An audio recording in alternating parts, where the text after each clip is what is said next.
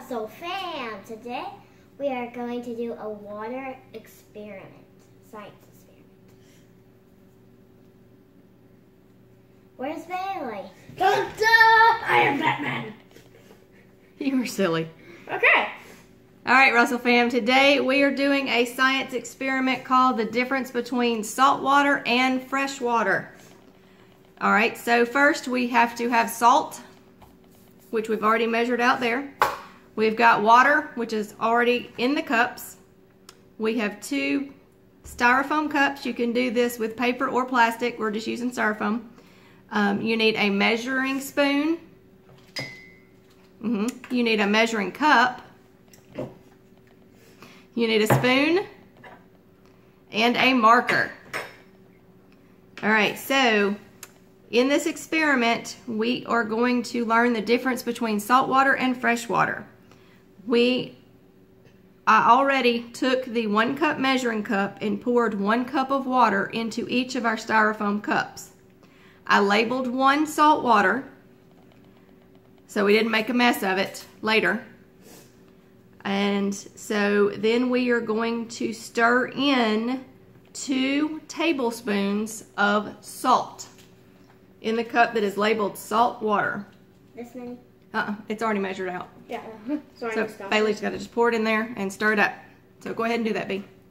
This one, right? Yes, that one. All right, pour it in the one. Yep, that one says salt water. All right, so you are going to stir it up really well. Make sure everything gets good and dissolved. Oh, and if you like our science experiments, don't forget to give this video a big thumbs up. All right, we have a whole science experiment series and we post a new one every Monday. All right, so once we get done stirring those up, we are supposed to put them in the freezer overnight. So with the magic of Mom preparing ahead of time, I stuck them in the freezer. So I'm gonna go get them and we'll be right back. All right, Russell fam, we are back. We put them in the freezer overnight. And make sure that your freezer is not set on the coldest setting or this experiment will not work. All right, so Bailey, I want you to use a spoon and I want you to stir and poke the inside of the salt water cup. All right, now put some of it in the bowl so everybody can see that it is like a slushie. And slushies taste awesome. Yes, but that is a saltwater slushie, so you probably don't want to try it. Yeah. So this is what it looks like. It is slushy.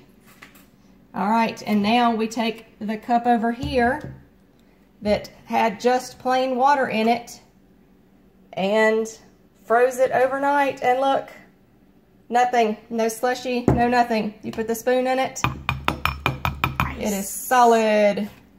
So, with this experiment, we learned the difference between salt water and fresh water.